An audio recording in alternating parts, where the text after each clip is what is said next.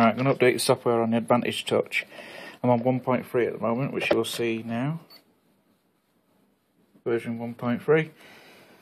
Right, so you go into the plus menu, go into more, and there's nothing in that corner there. Right, I'll disconnect it. Right, now connect it to the USB. You download the software from the Orion website. It's connected to the USB, and once you've downloaded it, you install the driver. Then you click this TFT charger update. It'll automatically say the COM that it's on. Press open. Click on the bin file that was in the download. Press update. Now it'll make you power the charger on. Please make you charge power on. So you power your charger on, and then go back here, and it says handshaking, synchronized, erase storage, erase OK, update start, and the update is installing, as you can see. Nothing goes on your screen while it's happening.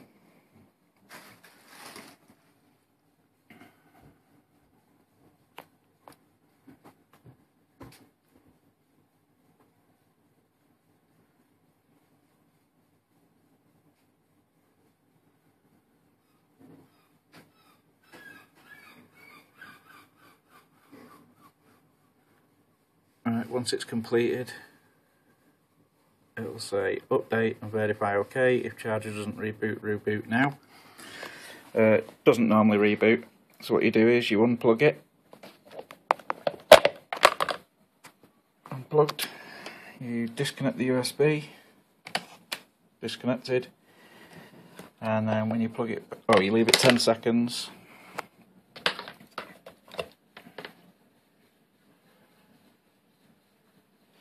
Then when you plug it back in, it should be on version 1.4.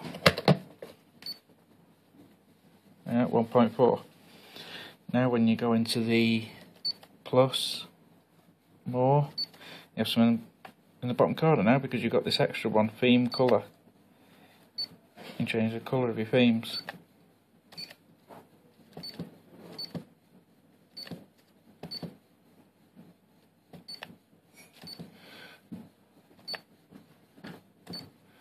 Now that is neat. Anyway, that's how you update it. Oh, and you've got to do a factory reset as well. Otherwise, when you go into capacity, you get it saying A, B, C, D, or A, B, C. So what you do is, you go into here, go into more, go into factory reset, yes, and then you've got your capacity there then, and it works alright then.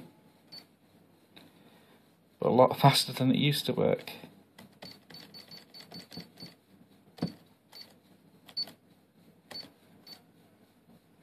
Yeah, that's it, updated. It's 1.4.